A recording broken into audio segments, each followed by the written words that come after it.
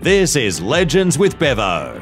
Thanks to Anytime Fitness Glenelg, Renelec Electrical Services, Tiger Tennis, and SMS Gas Installations. And now, here's your host, Bevo. Miles Bergman, welcome to Legends with Bevo. Now, you were picked up in the 2019 National Draft at number 14. Funny enough, it's your number as well. What was the feeling like when your name got called out, and did you know you were going to go to Port Adelaide before your name was called? Oh, I think a lot of boys have a fair idea of who they might go to, but in this case, Port were pretty quiet to me. Didn't say a lot, kept it under the cards. So I was a bit shocked when it did get called out, but so excited. It's been a dream of mine since I was a kid, so I just couldn't wait to get started. And when you first came over to Adelaide, you're a Melbourne boy, you grew up in Sandringham. What was the feeling like coming over to Adelaide, sort of a bit of a country town compared to living in Melbourne, no doubt? Yeah, very different. I know a lot of the boys from Victoria always talk about how they don't find it too much different if they're from the country, but obviously I'm from Metro, so it's been a big difference, but I don't mind it. A bit quieter, but yeah, I guess it goes all right. And when you first moved over, did you sort of have a host family? Did you live with a teammate? What was it like when you first came over? Yeah, so I moved into a host family with one of the other draftees, Mitch, and we were there for a while. Mitch moved out with another one of the boys, and then I moved into a different host parent with Xavier, who I'm now living with in his new house. So. Was that Mitch Georgiades you're talking about? Yeah. He's gone all right. Obviously a Rising Star nomination this week. He must be talking himself up a bit, or? Yeah, he's going pretty well. Dual Rising Star, so it's pretty rare. He's doing well, yeah. And when you first got to the club, what was the feeling like? Obviously you mentioned before you're pretty excited about it when your name got called out, but what was that first feeling, that first training like when you first came to Alberton? Yeah, you're obviously really nervous. You don't want to do anything too out there, so I just kept quiet, just did the little things and just put my head down a little bit, just let the big boys go about their work. But yeah, slowly fit in and feel more comfortable every training session. So. And did you have a mentor, one of the old senior boys, or just one of your fellow draftees when you first came to the club, or how did it all work? Yeah, we got allocated a mentor, and I had Brad Ebert. So he was really good to me all of last year, and we had a really good connection. Yeah. And you still keep in touch with Evo as well now that he's retired, or? Yeah, a little bit. Went over for dinner quite a bit last year, and have talked a little bit this year, but haven't caught up with him as much as I'd like to, I guess. And obviously one of the most courageous players ever to play for Port Adelaide, and we know about the Ebert name, we don't need to talk about that, but you sort of followed in the same footsteps in terms of his courage as well with your game? Yeah, I aspire. I look up to him. About how he plays. I think he's a great footballer, so anything I can learn from him is just a great step, I guess. And has he tried to plug his new wine company for you and trying to get you to buy some of his wine as well? Or? Yeah, a little bit. At our household we try and help him out as much as we can. Xavier loves his wine, so we have a little collection in our pantry, so yeah, we help him out. And who are some of the boys at the club that don't mind a bit of a laugh? Some of the funnier teammates, because I've heard some of the other boys over the years have told some great stories, but yeah, perhaps so you can share some stories as well. There's a lot of boys that love a laugh. I think we all get along pretty well, but you've got your little jokers like Mitch is a bit of a joker, Motts and Butsy as well, they all love a laugh, so they sort of kickstart that, I guess, amongst the group. And pranks as well, because I know I spoke to Hammer a couple of years ago and he told me the old water over the locker kind of trick. Did anyone play any on you when you first came to the club? And I heard that Rocky's a bit of a prankster as well. Oh yeah, Rocky loves it. He's all over it, but nothing too bad for me, just the first team meeting. Everyone's got their own seats in the meeting room and everyone just coming in saying, yeah, sit here, and then I get there and obviously someone like Travis Spoke comes up and goes, that's my seat, get out. And I'm like, oh, I'm so sorry, yep, I'm out. So I had to hang my head aim a bit there, but it is what it is. So it's a bit of a stirrer as well, Bakey? Yeah. And last year, 7 times I believe that you were named emergency, which is just amazing, consider obviously being a short season as well. What was it like when you got to make your debut against the Roos, and that feeling when you knew you were going to be playing for Port for the very first time this year? Oh, very exciting. I worked really hard over the off-season.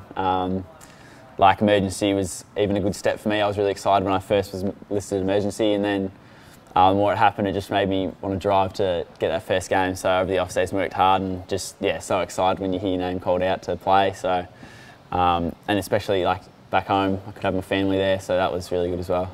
And playing in the AFL, did it sort of meet your expectations? Obviously, it's another step up. It's the best comp in Australia. So yeah, it's really quick, but I felt like I fit in pretty well and just had to like, you know, get a bit of time to fit in and feel comfortable, but the boys were great with that. So.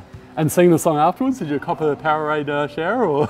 Yeah, copped one of those, and I think it stained my hair for a little bit. So yeah, something I don't have to worry about too much, mate. But you've got the man bun happening when you play. So. Yeah, a couple of washes to get that one out, I think. Oh, I'm sure it's all part of the fun though. So yeah, of course. Now, I've heard some of the boys that have told me a bit of dirt about you, young fella. Now, I've heard you're not the best at golf. Now, I can vouch for that as well. I did get a hole-in-one once, I don't know how, but tell us more about your sort of lack of talent when it comes to golf. I think that's a bit stiff. No, I don't play a whole lot, but I like to chip in every now and then. And when we play like an Ambrose comp, that's sort of my go-to because, yeah, you know, it goes best ball. So if you've got a group of people, I'll hit a great ball every now and then, but a lot of shockers. So you just scrap the shockers and then I'll hit a nice drive, but I can't do anything else. I can drive, can't iron, can't putt, but it's pretty accurate, yeah. Not great. Yeah, I'm a bit the same. You know, I can do this beautiful drive, get it onto the green, and then I still end up with a 10 or something because I can't get the bloody putt in. So 4 putt, something like that. I know exactly what you mean. It's not great. It's frustrating. Yeah. And I'm actually a pub trivia host myself, mate, and I've heard that you got 0 recently in pub trivia with some of the boys. You not much of a trivia fan then? Oh, I've started off pretty well to the year. We do it every week. Usually I'm not too bad, but it's just a weird topic this week. It was sports that I don't really watch. It was like jumpers and stuff, and it was like ice hockey, and I don't pay attention to that sort of stuff. But yeah, it was. I was rattled, and I got 0. So lollies for the boys. Okay, so that was the punishment. Yep. Yeah, I'm sure you'll get it back, mate. And make sure you give it back to the boys when you go right as well. Yeah. Yep. And also another thing that I definitely agree with is doing dishes now. Something I can't stand, but something that you're not too happy about doing as well, apparently. Oh, who says this? I reckon I'm probably one of the better ones in the house. I chip in a lot, but you've got your days where you just can't be bothered doing anything, I guess. Dishwasher's my friend. Just put everything in there, but no, I think I do a bit more than the boys in the house.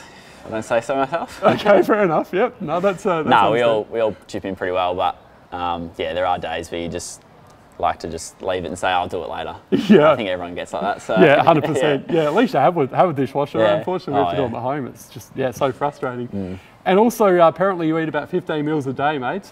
Is that sort of all part of the bulking up process, or you just love your food? Yeah, a bit of a food addict. I don't know where it goes. I'm trying to bulk up, but it's not working. I might have to eat 16 meals a day now. Yeah, so you might have to. I don't know where it goes, but that's also part of the dishes. I'm cooking a lot, so there's a lot of dishes, and just sometimes it's a bit overwhelming. So I'll do it later. So you're the cook in the house then? Yeah, I love cooking. I do it a lot, so I'll try and put on weight, but see how we go. Lots of steaks, mate. I reckon Yeah. that's the way to do it. Yeah. And what's your specialty? What do you like to cook? Dinners, I've got a huge variety, but throughout the day I'll cook up like chicken, like stir fries, and like eggs, turkey. I'll do risottos for dinner. We had risotto the other night. Just a bit of everything really, but no real specialty. We've got a bit of everything. Like Xavier will do the steaks. We'll share like if we make a pasta, and then any other like interesting sort of dish to wear. Sort of me, I think. Sounds like you're doing all the right things. Maybe you need to talk to Bokey because he's always in pretty good shape. Although it does take a while, being a young fella. I think I sort of started bulking up about mid-20s, mate. So yeah, it takes a bit of time. But keep doing what you're doing. You're doing well. I'm trying. I might have to talk to Bokey yet. Yeah, do that. Absolutely. And outside of playing footy, what other interests do you have other than not being good at golf? Yeah, I'd say golf's still an interest, but obviously I'm not great. Surfing, I love surfing. When I can get down the coast, I will. I've got uni at the moment, so I'm doing Bachelor of Commerce, which is taking up a bit of time. Love basketball, but it's hard to you can't really play competitive now, but just to muck around with some of the boys is always good. Just any sport really, just getting out and about, it's always good. And any sort of surf spots in SA or Victoria that you like to go to?